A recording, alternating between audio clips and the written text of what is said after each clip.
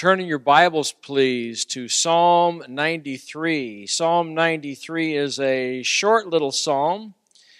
We do not know who wrote it. We do not know when it was written. But it is a psalm that speaks to us of the majesty and the glory of God. It is the first of 8 psalms. Psalms 93 through 100 are grouped together, and all of them focus on the kingship and the reigning of God Almighty. And this is the first of them. People who have looked at this psalm say that it evokes or talks about a theocracy. A theocracy is a form of government that was first coined or talked about by a guy named Josephus back in the time right after Jesus. The Romans, very interested in history and recording the history of this great nation, hired various historians, and Josephus was a Jewish person who was hired by the Roman government to write a history of the Romans at that time. And when he looked at the history of the Jewish people, when he looked at what the Jewish people were, he said that it was a theocracy, the first time that word was ever used. And a theocracy has 2 parts to it. It is theo, which is God, and ocracy, or rulership, a God-managed government, or God is your governor, or God is your king, with no earthly king or representative.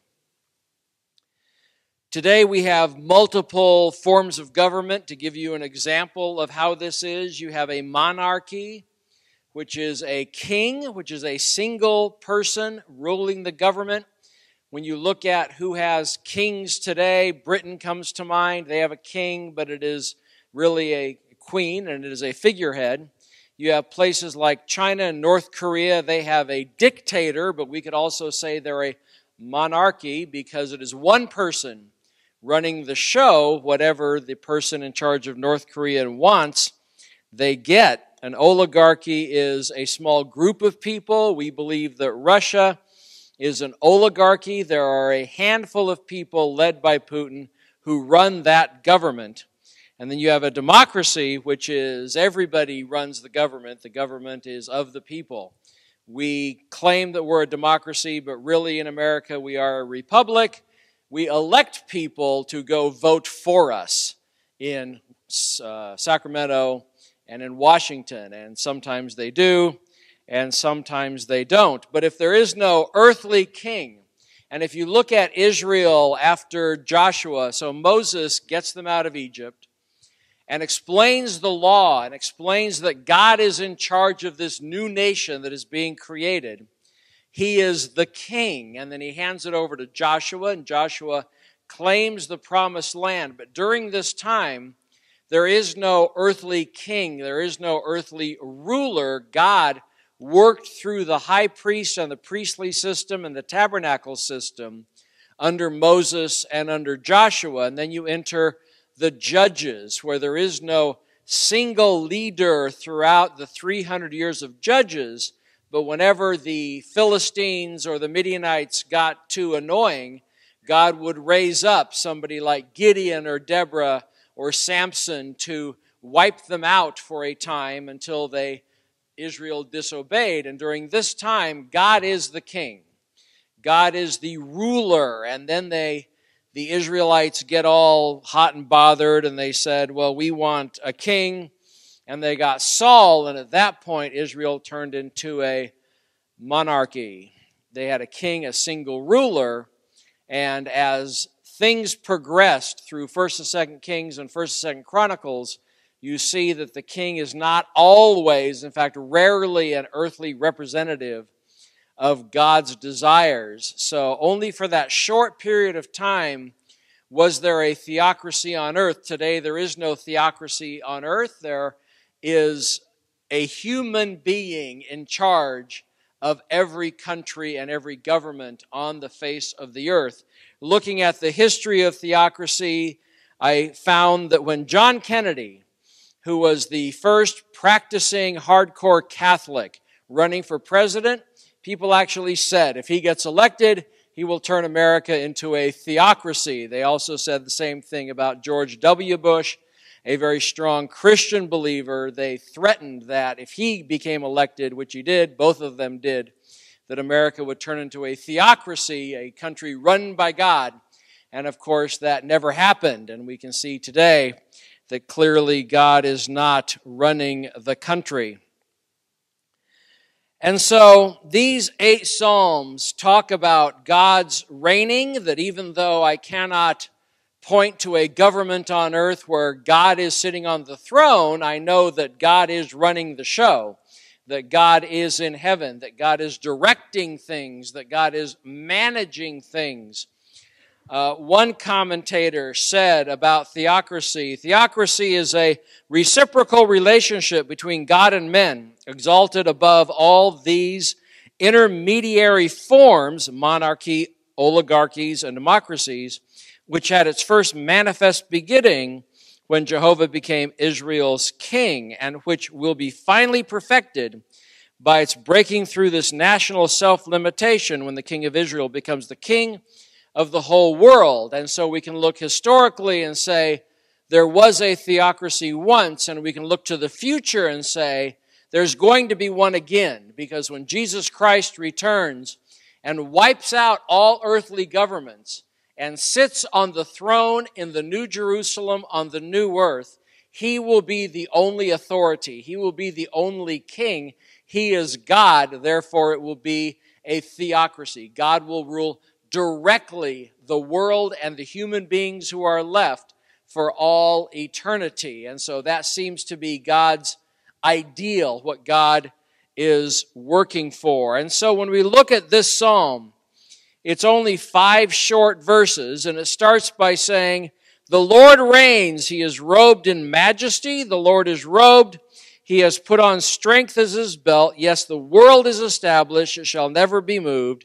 Your throne is established of old, and you are everlasting." And so what does this say about God and his reign? First, it talks about his majesty, and throughout Scripture, God is said to have a majesty. And when we think of that word, we may be a little unable to define it. We may be a little confused as to what majesty is. Majesty has to do with grandeur and stateliness, of authority, of power.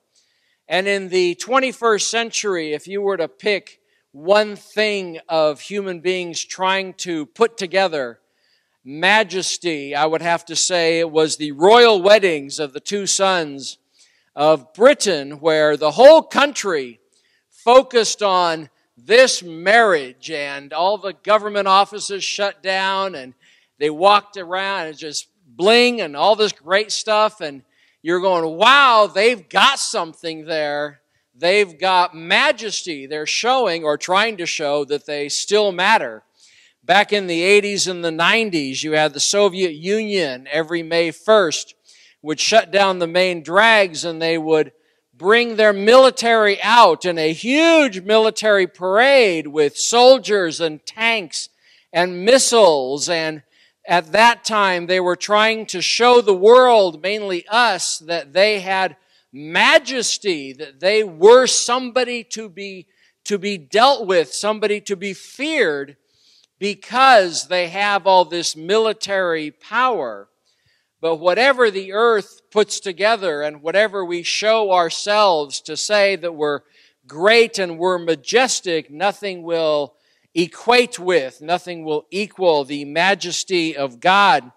Every time God shows his majesty, people have one of a couple responses. Isaiah said, "I am a sinful man, I am a man of unclean lips, and I live in a land of unclean lips," that he was aware immediately of his sin when he saw God's majesty and his glory. Peter, when he saw Jesus calm the storm, that was a showing of Jesus' majesty. He said, "Depart from me, I'm a sinful man." When Jesus rose from the dead, and His majesty and glory of the resurrection occurred, all the hardened Roman soldiers fell down like dead men, that we do not respond with a, hey, how you doing? When we see God's majesty, it blows us away. It blocks us in such a way that we can't conceive of it, that God's majesty is so huge and so inclusive into all of who He is, that whenever we see it as natural people, as sinful people, it will always cause us to fail right before His eyes. Now, when we're glorified and when Jesus comes and the resurrection and rapture occur, and people are glorified and the sin nature is removed, then we will still be able to stand, at least, in the presence of God's majesty. But I think for all of eternity, we will be in awe. We will be in wonder of how great and mighty God is. This also talks about the power of God. It says He has put on strength as His belt. That the idea that God can do things, we say He's omnipotent, that He has unlimited power, that whatever God puts His mind to, if we can say that, He will do. When we look at the creation story in Genesis, and with just a word, He's bringing planets and universes into existence. He's bringing living beings into existence, and He formed people with His very hands and breathed His Spirit into them as a special creation. And when that creation went south and every thought of every inclination of every thought was evil all the time, God was able to cover the whole earth with water, saving Noah and his family. That God's power is unfathomable. And I think people today have a real difficulty with even accepting or understanding God's power to do anything, because you can't even conceive of it. So I either accept it by faith, or I begin to weaken God so that I can think about it. And these ideas of what God can and can't do is really debated today. And we have to understand that God is omnipotent. He can do anything that He puts His mind to. He can do anything that He wants to. And He will. And if we spin that toward the end of time, of those who stand against God, there is going to be nobody who stands against God, because His all-powerful ability to beat every enemy. The third thing is, it says, yes, the words is established, it shall never be moved. And the idea of God being immovable, the theological term is immutability, that God does not change, that God is the same from eternity past, which gives us the ability to trust His word. That this psalm was written 3,000 years ago, and it still speaks truth about who God is. We do not have to update it with new understanding of who God is, because God is not changing, God is not growing, God is not learning. We do not surprise Him. We do not do things that He did not think about. We do not do things that catch Him off guard. The idea that God knows all things, can do all things, and is everywhere, and He doesn't change, gives us a stability of our faith, gives us a stability of our understanding, that we can go to church from cradle roll all the way to our last breath on this earth, and God is still the same. Now, when you think about God versus the rest of creation, everything else changes. Everything else is moving. Look at yourself. Look at pictures of yourself 10 years ago, 25 years ago. You've changed. The world has changed. Nobody could have predicted 25 years ago the fact that we have what we have today politically and technologically and with transportation and all these things. Cliff Davidson passed away at the age of 94, and if he When you see him up in heaven, you can ask him how many things he saw changed, and the list would be endless, because 94 years on this earth is an eternity with how things change. Nothing remains the same. And so we like to say, well, God is like us, that I'm growing and I'm changing and I'm hopefully learning and I'm a different person. That clearly God is different than he was in his, shall we say, infancy. But see, God has no infancy. God is always the same. He is immutable and he does not change. It has been said that the only constant in this world is change, that if you want to bet on anything, bet that everything is going to change. And that in the next 5 years or 10 years, people who have looked at this say that change used to be really slow. When Jesus walked everywhere, change was really slow. And when they built a stone road, the Romans did, and people were just walking on it with little sandals, those roads would last forever. But then you start putting carriages on it and horses on it and now cars on it. And you can count the number of potholes that you hit between here and home when you leave, because things are constantly changing and advancing and moving, and it's difficult for some to keep up. And the last point of these two verses is, your throne is established of old, you are from everlasting, that God is eternal, that God was here long before we were, and God will be here long after this world is here, that God is eternal. He has no beginning. He has no end. He's the same all that time.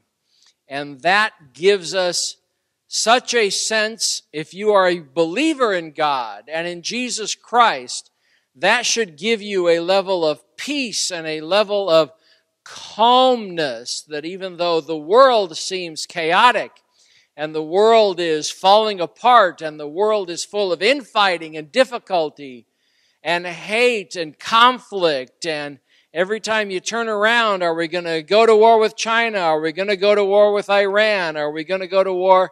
When I was growing up, you were going to go to war with Russia and China. Now it's the Middle East. And so every time you turn around, there is a different thing for you to be worried about. There is a different thing for you to be concerned about. But if we are steadfast standing in the presence of God, He's not changing, He's not moving, He's got it all under control, that should give us a stability. And the idea of God being immutable, and if I'm a believer in God, then I can truly say, when it comes to my faith, when it comes to my belief, I also will not be moved. I also cannot be moved, because God does not move. And so my belief in Him does not move. If you come to verses 3 and 4, it starts talking about water. It says, the floods have lifted up. O Lord, the floods have lifted up their voices. The floods lift up their roaring. One way to look at this is go to the beach. You can go to the beach along the coast. You can go to Santa Cruz. You can go wherever. We're on a coast here. You can go anywhere to see the water. And it's chaotic. It's moving. And there's, different rock formations and cracks in the rocks where the water has beaten down the sandstone in this area. And the idea that the beach itself has never stayed the same. People say that if you visited Niagara Falls 10 years ago and you visit it today, it is a different waterfall because of the erosion and the fact that you never see the same waterfall twice. The idea that the world, using water as an example, is a chaotic, always moving place. And that has zero effect on God. But some have looked at this and said, well, the floods aren't water.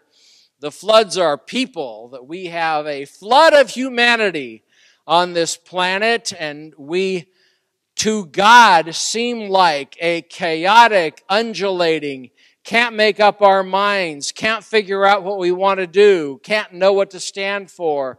We come up with this form of government and that form of government. We elect this person and say, I don't like them. So we elect this person and say, I don't like them either. And then we try to do things to move it along, and whatever choice we make, it's a problem because nothing is as we expected it. And that's because if you have 7.5 billion people, they all have different expectations, and no way we can get all the same page. We are like a undulating piece of sea of water as God will look at us. And if you try to judge God as how the world is, you will always be difficult to make the connection, because God is immutable, God is unmovable, and His creation seems to be constantly moving, constantly chaotic, constantly out of control because of all the people that are involved. And so you say that every earthquake is under the hand of God. Sure, every flood, every hurricane, every tornado, but also every war, every governmental coup. Remember back the Arab Spring when Egypt had a big coup, military coup, and we said, well, that will obviously turn out great. But of course, people are involved, and so they're still fighting, it seems, for the control of Egypt. Every vote, every government, every governmental leader is under God's control. Today we have a football game, and people will gather all around to watch the Super Bowl. And many, many, many years ago, I was talking with somebody who was very involved in sports betting and bet a lot on the Super Bowl, and this person was a Christian, and I worked with him, and so we talked together, and at times we prayed together. And I said, you know, even back then, but today, God knows exactly who's going to win, but He's not telling. God knows exactly if there's going to be injuries or how long the Star-Spangled Banner is or anything that is going to happen today. God knows it already, and He has caused some things to happen. Others He has allowed freedom, but He knows exactly what is going to happen. And I told that to this person, and he said, well, I can't accept the fact that God would be so involved in something so mundane and pointless as the Super Bowl. And I said, so what you're saying is this is really important to you because you're putting thousands of dollars on this game. You just don't want God to be involved. You want an area of your life that can be mine. This is mine. This is my place. Nobody else can touch it. Nobody else can talk about it. And to him, it was football. To you, it may be something else. To me, it may be something different. That there is something that you hold and you think, well, I don't pray about this. I don't really try to correlate this with Scripture. I don't put this in God's hands. And that is human nature. That is what we do to try to become a monarchy in our own lives, is we like being on the throne. And I'll give this thing to God, and I'll give this thing to God, and I'll give this thing to God, but I'm going to keep this. That was a booklet, the theme of a booklet back in the days called My Heart, Christ's Home, where Jesus took a tour of your heart, and the person in the book wouldn't show Jesus a closet because that was their private thing.